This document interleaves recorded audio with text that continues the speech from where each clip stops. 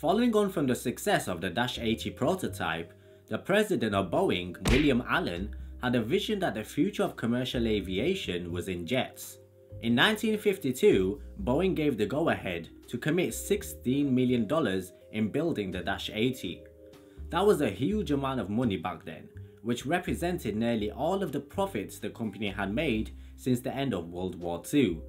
The strategy that Boeing used was to use the Dash 80 prototype for advertising campaigns that was directed at the public, stressing the comfort and the safety of jet air travel. People were beginning to take an interest in the prototype. Although no orders were made for the plane, it gave Boeing the opportunity to further develop the prototype, accommodating the necessary requirements needed for commercial service. Now the Dash 80 led to the commercial 707 and the military KC-135 tanker. Both models shared the same basic design of the Dash 80, but they were very different planes. One great difference was in the width and the length of the fuselage. Airlines wanted the 707 fuselage to be 4 inches wider than the tankers. The width of the 707 made it the largest passenger cabin in the air.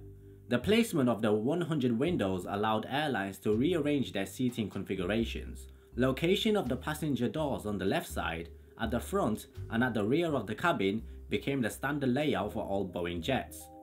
The exterior of the 707 and its competitor the DC-8 were almost identical, but the swept back wings of the 707 meant it could fly about 20 miles per hour faster.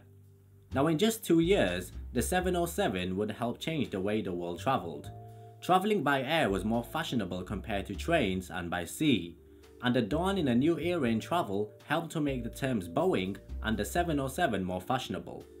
But Boeing had a problem: its competitor, the DC-8.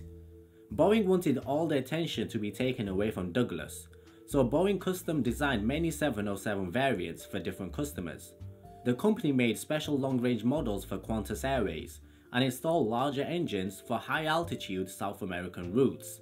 The cost of customizing the planes was very high, and with every version of the 707, the financial risk also increased. But after a lot of effort and patience, the sales of the 707 started to pick up. The risk had paid off, and the 707 outpaced the DC-8 in sales by a considerable margin. Now, although the 707s were intended as medium-range transports, they were soon flying across the Atlantic Ocean and across the continents. In total, Boeing had delivered a whopping 1,010 of the 707 model planes. Later on, the 707 was designated the 720 when it was modified for short to medium range routes and for use on shorter runways. Engineers reduced the fuselage length by 9 feet, they changed the flaps and later installed turbofan engines. But as Boeing continued their research and development on the market, the role of short to medium routes was later filled by the 727 and the 737. The 707 has a cruising speed of 600 miles per hour. It has a range of 3,000 miles and could accommodate up to 180 passengers. The plane is similar to the 737 MAX and the A320neo aircrafts of today. Now the Boeing 707 continues to fly active duty as the KC-135 tanker and the E-3 Sentry in the United States Air Force, as well as other air forces around the world. It also serves smaller cargo airlines and is still flying passengers in Iran.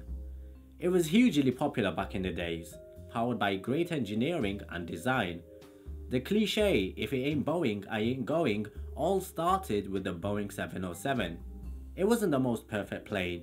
By today's standards, it was a noisy gas guzzler, but for better or worse, it did change the way we fly. Thank you so much for watching. Be sure to subscribe for the next episode in the Boeing History Timeline video, the Boeing 717.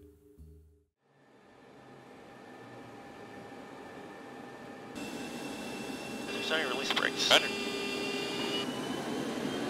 To power 86.9.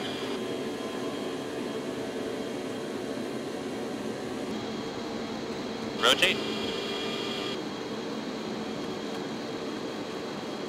Climb here. You're up.